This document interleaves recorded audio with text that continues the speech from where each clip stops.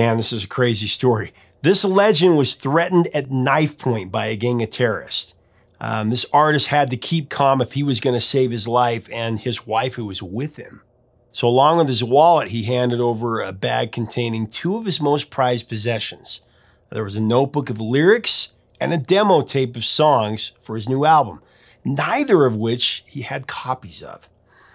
These thieves, having no idea who was standing in front of them, stole one of the greatest hits of the 70s. After surviving the ordeal, this musical genius knew that he either had to track down the stolen lyrics and tape, or he'd have to try to remember it and recreate it. Find out what happened next on Professor of Rock. Hey music junkies, Professor of Rock, always here to celebrate the greatest artists and the greatest songs of all time.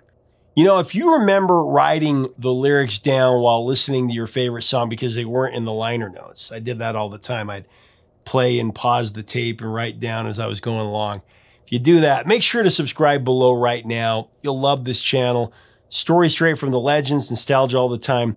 Also, check us out on Patreon. That helps us curate this history and you get even more content. So it's time for another edition of our series, The New Standards. This is a show that takes an in-depth look into songs that transcend genre, decade, and fads. You know, songs that are monumental touchstones in our culture and in our society. Previous episodes, we've covered Sundown by Gordon Lightfoot, Don't Stop Believin by Journey, and Stairway to Heaven by Led Zeppelin. Sundown, you better take care. Don't stop believing. Flying the stairway to heaven. But today, we're going to take a deep dive into one of the coolest song stories ever. I love this story. It's Paul McCartney and Wings and their hit, Band on the Run. Band on the run. From London to Nigeria, Paul McCartney got a call from his drummer, Denny Seiwell, and the news was not good. There would be one less member than expected taking the trip. Denny was not going to come. He was actually quitting the band. That was actually two bandmates gone in as many weeks. Shortly before that, Wings had suffered its first split in the ranks when guitarist Henry McCullough angrily walked out on the band. Almost overnight, Wings had gone from being a sturdy fivesome to a shaky trio. Actually, the remaining three members were Paul and his wife Linda on keyboards, and then Denny Lane on guitar and bass. Wings was, of course, McCartney's first post-Beatles music venture, not counting his solo stuff. The band was formed as a quartet during the summer of 1971. Paul, Linda, and the two Dennys. Wings' debut, Wild Life, was indifferently received by critics and was even regarded by McCartney himself as a disappointment. The words you and me. At the end of 1971, Wings would then add Henry McCullough. Early in 1973, Wings scored a double #1 hit in the US with their album Red Rose Speedway and the track My Love. And later in the year, they enjoyed more transatlantic chart success with the theme from the James Bond movie Live and Let Die, which we covered a few months ago. I know my heart can stay with my love. But now the band was whittled down to just three members. The discontent within Wings had been stewing for quite some time. For all McCartney's protests to the contrary, for the most part, the band, democratic in name only. Paul clearly still reserved the right to veto any musical decision that he disagreed with. Said Lane, let's be honest, he wanted to be in a band, in a sense, but he would still have the final call. How could you argue with Paul McCartney, right? And Paul even said it himself. The thing is, if you come out of the Beatles and you go into another group, you're not just anyone, you're the guy out of the Beatles. It was just natural for me to try and run the band in the way that I saw fit. When Denny Seiwell told McCartney that he wasn't coming to Africa, Paul was shocked. Seiwell didn't believe the band was ready to record so soon after McCullough's departure anyway. And you know, beyond that, he was only earning £70 a week with Wings. That was a lot less than the $2,000 a week he could be making in New York as a session guy. So he was out. Now this was an unexpected blow. You know, fuming, he thought, well, thanks. Nice, thanks for letting me know in plenty of time. Right, we're gonna show you. Having consistently recorded at Abbey Road Studios during his time with the Beatles, Paul was increasingly drawn to the idea of recording at new locations. Since EMI had studio facilities dotted around the globe, Paul McCartney asked the staff at the label to compile a list of their other locations. Among those that Paul considered, Bombay, India, Beijing, China, and Rio de Janeiro, Brazil. But a growing interest in African rhythms won the day, and he settled on Lagos, Nigeria. Paul figured it would be something of a carefree getaway. We thought, great, lie on the beach all day, doing nothing, breeze into the studios, and record. But that daydream couldn't have been further from the truth. Actually, their plane touched down on African soil on August 30th, 1973. The Wings party included Paul and Linda, their kids, there was Denny Lane, and engineer Jeff Emmerich. But the group suffered severe culture shock from the get-go, really. It was the monsoon season in Nigeria, which brought heavy storms and oppressive heat. And then the scene at the airport was one of forbidding military presence.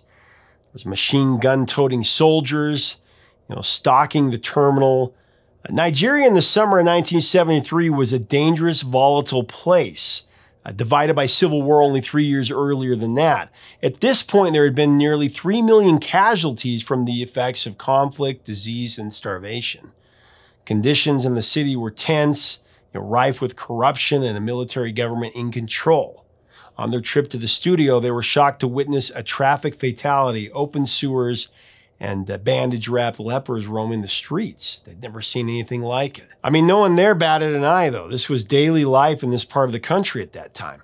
By the time the Wings entourage arrived at the EMI studio, it was clear that this trip was not going to be as happy-go-lucky as they had imagined. Walking into something like an oversized shed, the studio was substandard. It was a mess of out-of-date equipment. Some of it didn't even work. But rudimentary conditions notwithstanding, Paul and his crew got to work. True to his upbeat nature, though, Paul McCartney threw himself into the recording process, moving from drums to guitar to bass to the microphone. Linda's contributions, even if only simple keyboard parts and the gentle harmonies, they were welcome improvements from her early days working with her husband.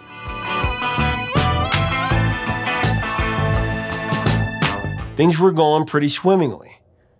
However, studio limitations wouldn't be the only difficulty that they would contend with in Nigeria. Excited to explore the local nightlife, one night the McCartneys ventured out into the city on foot, against the advice of those more familiar with their surroundings. After Paul and Linda took to the streets, they were surprised when a car pulled up beside them. The driver rolled down his window and he offered the couple a ride. Paul smiled and said, no thanks. The car then drove up the road about another 20 yards and it stopped. The doors flew open and 5 henchmen jumped out, walking towards the couple. One pulled a knife and pointed right at the singer's throat. McCartney at knife point. Linda screamed, "Don't kill him, he's a musician." But Paul kept his cool.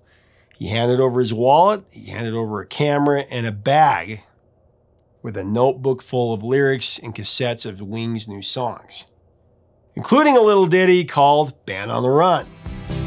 Band on the run. The muggers made off with their valuables, but at least their lives were intact. What Paul would say is, we'd been told not to walk around, but we were just slightly hippie. Hey, don't worry, feel good and it's all right. So we got mugged, crazy. All my recordings went, and those were all the songs I'd written. The joke is, I'm sure the fellows who took it wouldn't know what it was. They probably recorded over it all. As we find out what happened next, because this is a pretty amazing story, I want to thank our sponsor, Zenni Eyewear, the glasses that I always wear on here. Make sure to download the new Zenni app to your phone to get their latest deals and to order whatever you want.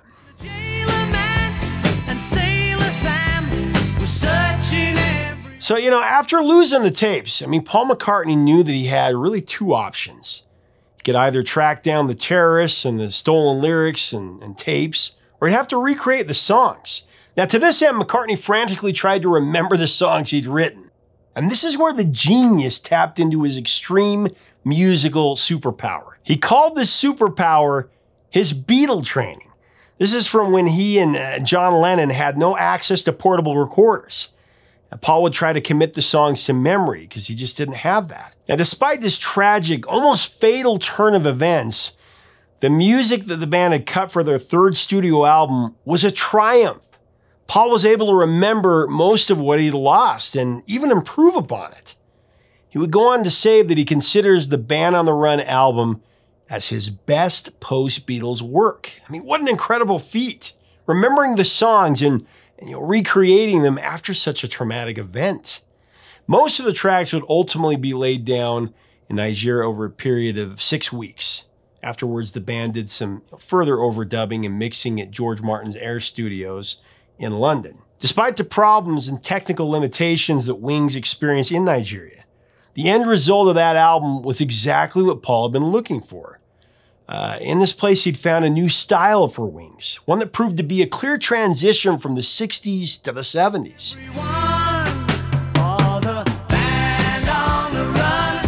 For the context of the album's title, Paul envisioned himself, Linda, and Denny Laine as refugees, a band on the run. Now, at one point, Paul's overall aim may have been to create a concept album like Sgt. Pepper. However, McCartney would say of the finished album that the tracks were connected by a common thread more than any conceptual theme.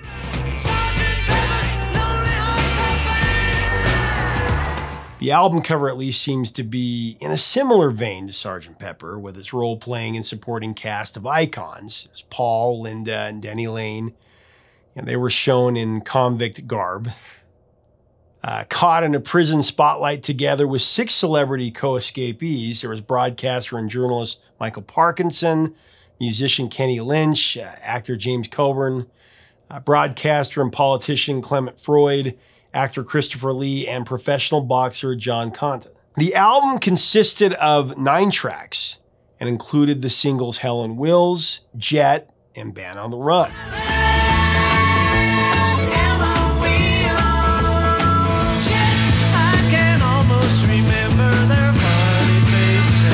The album was released in the US on December 5th, 1973, to outstanding reviews. Paradoxically, the record made a slower chart ascent than any of its predecessors. It took 7 months to reach #1 in the UK, though it stayed in the charts for 124 weeks. In America, it reached #1 3 separate times and eventually went triple platinum.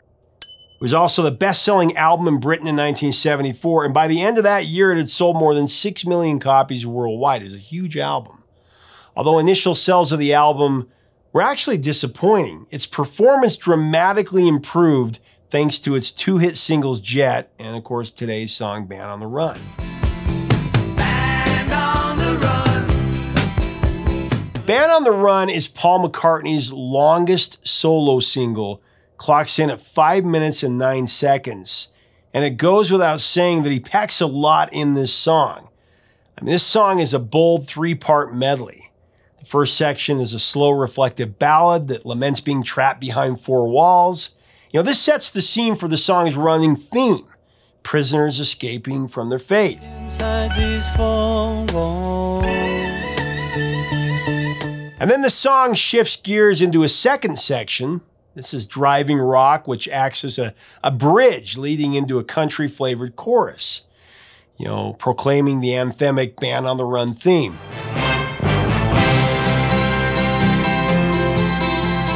Now, McCartney said the title of the song refers to a group of people who have escaped prison. They're a band of desperados, if you will. He said, certain aspects of it remind me of Butch Cassidy and the Sundance Kid.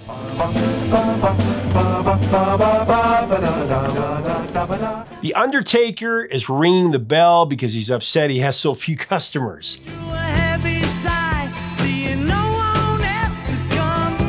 Sailor Sam's a character out of Rupert Bear, the comic strip by Mary Tortel, but he fitted in somehow.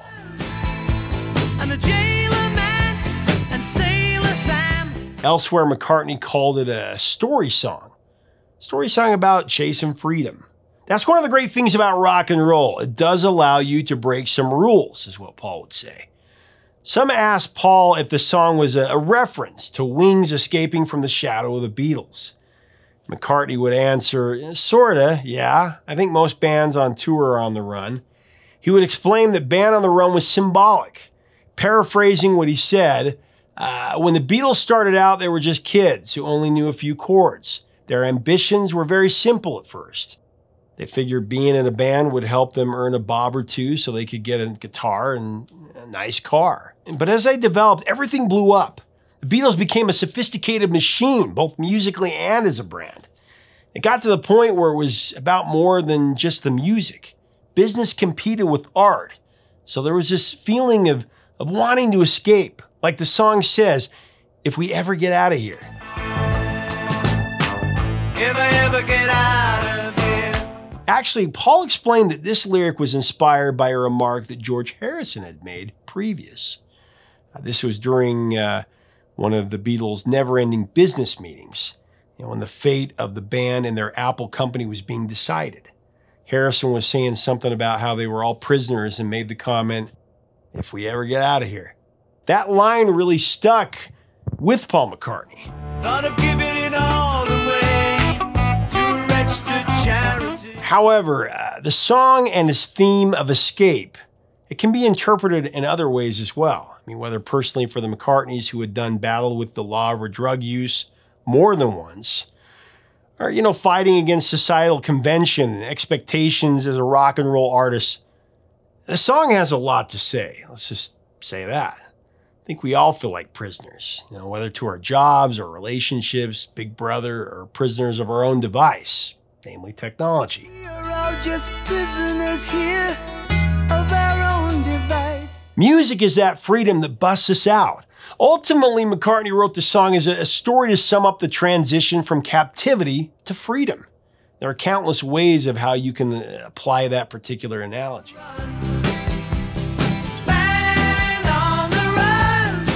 Released as a U.S. single in April of '74, Band on the Run became Paul's third non-Beatles song to top the U.S. Hot 100. Internationally, it went to number 7 in the Netherlands and Ireland, went to number 3 in the UK, number 2 in South Africa, and number 1 in New Zealand and Canada. Band on the Run has also had several media placements, including The Killing Fields, Outside Providence, Guitar Hero World Tour, The Simpsons, and also Boyhood. Prisoners, Khmerus, prisoners.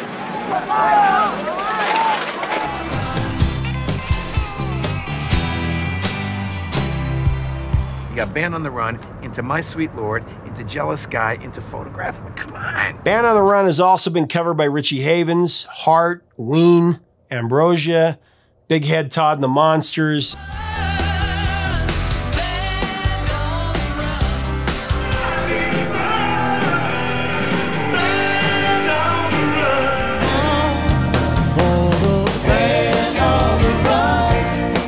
It was also done by Foo Fighters on their cover album, Medium Rare.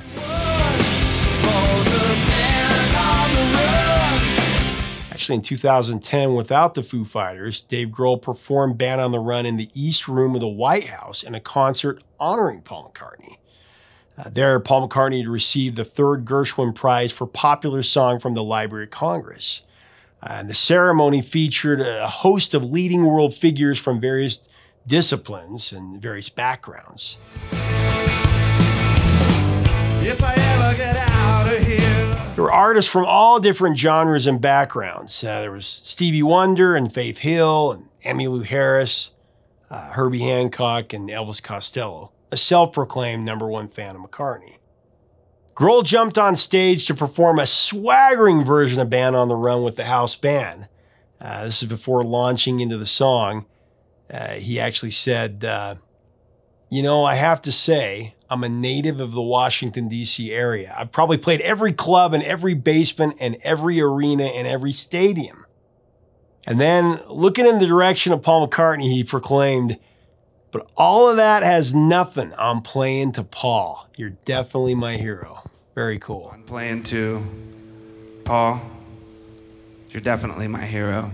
Band on the Run is an album that my dad played all the time when I was a little kid, just discovering music. He told me stories about the lyrics and, his interpretation of what he thought they meant. And it all came together years later when I was able to snag some tickets at the last second to take my dad to Paul live at Rio Tinto Stadium. And we heard a rousing rendition of this song. And then a few weeks later, after listening to the song over and over after this concert, my 2-year-old son sang his first words. Mama, you.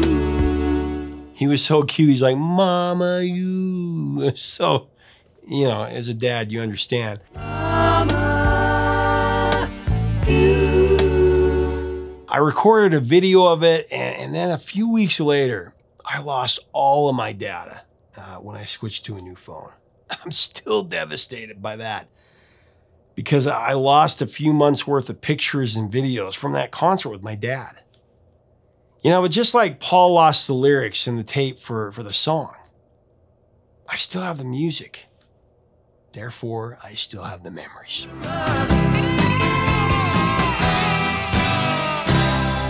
Hey, thanks so much for watching. Leave us a comment about Paul McCartney and Wings and Band on the Run. What do you remember about the song? Where does it rank in McCartney's extensive catalog? Is this his best solo offering? Tell us what you think below. Let's have a great discussion about one of the greats, total musical genius. If you like our content, make sure that you subscribe below so you never miss out on our daily videos. We would love to have you as part of our community. Until next time, 3 chords and the truth, my friends.